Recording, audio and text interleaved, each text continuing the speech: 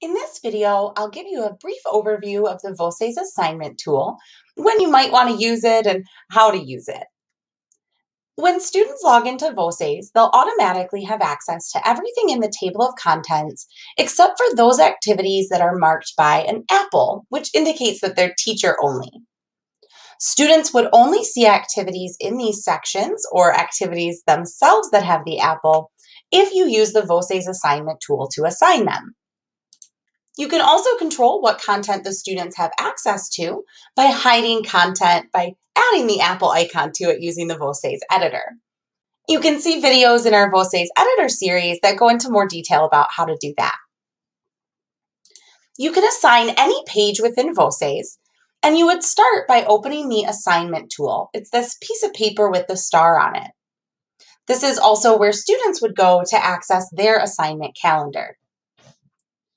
Here on the Assignments tab, we'll see all of the assignment folders, as well as any assignments that are listed not inside of a folder. From here, we would be able to edit the assignment and change the details for specific classes or specific students. We can also disable the assignment, which would then allow us to delete the assignment. We can also here create a new assignment. Here in the upper left, we would click the button that says Create a New Assignment, which then allows us to choose which page or pages to assign.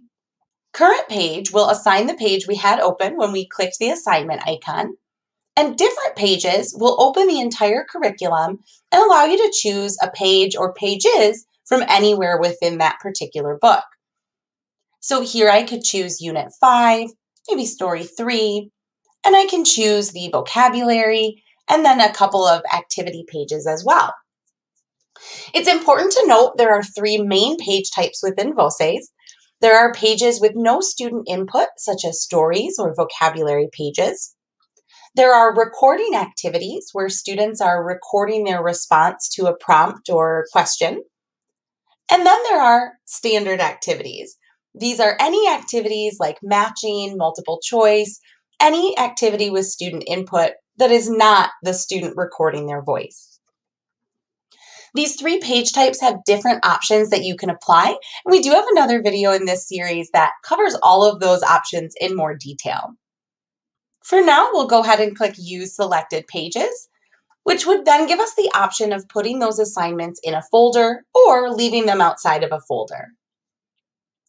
We can use folders to organize activities, to require that content be done in a certain order, or just for organization. It's totally up to the teacher if you want to add your assignments into folders, and we do have another video that goes over the specifics of folders. The next step will set the start and end date.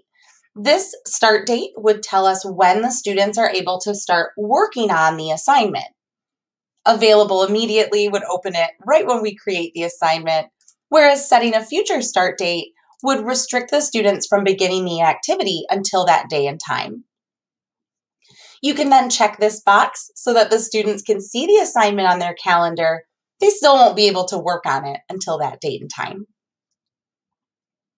Next, we'll be able to choose a due date. We can leave it with no due date, or we can choose a specific day and time when the assignment is due.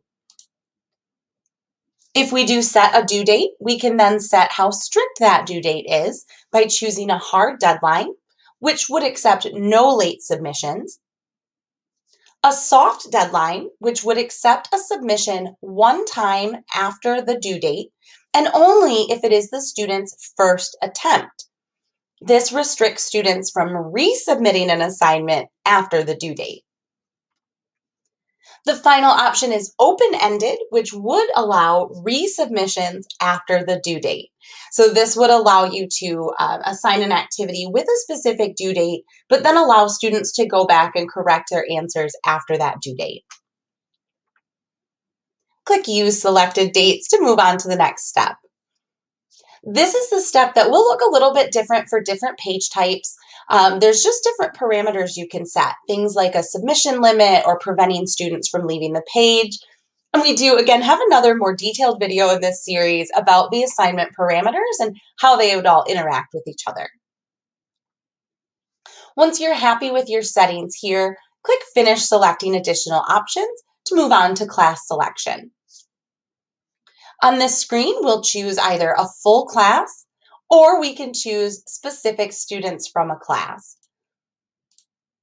That would assign it just to those 2 students and not to the other 3 students in that 4th hour class.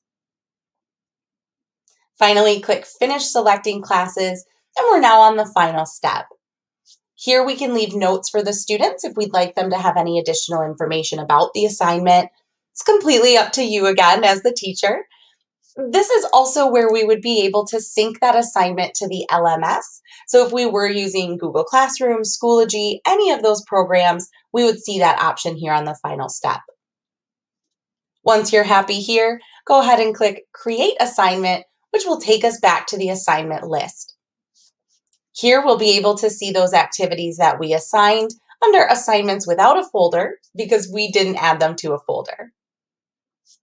Now the students will be able to open that same icon, the paper with the star, and see those activities assigned to them on the calendar.